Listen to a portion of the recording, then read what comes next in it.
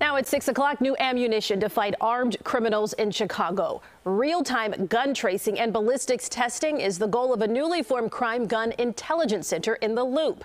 The goal is to speed up the process of holding gun offenders accountable.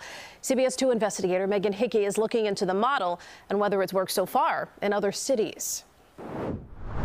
In today's world, we've got to be intelligence-led and technology-driven. Deputy Attorney General Lisa Monaco explained the new Crime Gun Intelligence Center, or CGIC, at Jackson and Wells will expand on the center already maintained by the Bureau of Alcohol, Tobacco, Firearms, and Explosives, or ATF, which has a database of over 6 million pieces of ballistics evidence. The ability to squeeze every last piece of evidence and information out of a gun used at a crime to help both track down the shooter and also figure out who the shooter's supplier was for that firearm. CPD Superintendent Larry Snelling said the collaboration, which will be composed of 65 agents, officers, analysts, and prosecutors, all under one roof working together to get shooters off the streets, will be focused on speed. Each gun we recover that has been used in a crime is traced within 24 hours. It's far from the first of its kind in the country, although we're told Chicago's Gun Crime Intelligence Center will have a particularly unique emphasis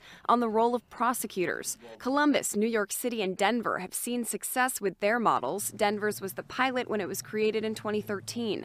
A 2020 study of its effectiveness found an immediate drop in violent crime with a firearm when the Intelligence Center opened. There was also an immediate drop in robbery.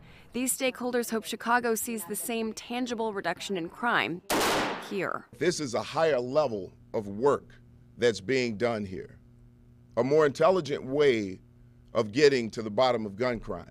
13 different law enforcement agencies will have representation in this Gun Crime Intelligence Center. The federal government has invested more than $40 million in centers like this one across the country.